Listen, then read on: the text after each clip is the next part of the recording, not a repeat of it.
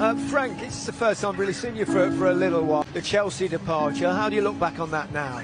Well, obviously, you never want to lose a job. I'm in pretty good company at Chelsea. It happens. It's the brutal reality of football at the top level. But with reflection, I had a few months out now. It's been nice actually to spend some time out of the game, and I'm pretty proud of the job I did. It was an honour to manage the club. I came in at a tough time with the ban and the loss of Eden Hazard, and worked really hard in year one to get into the Champions League, and Mason and people like that developing the younger players was a huge. I've had real mixed emotions watching them win the Champions League. That would only be human.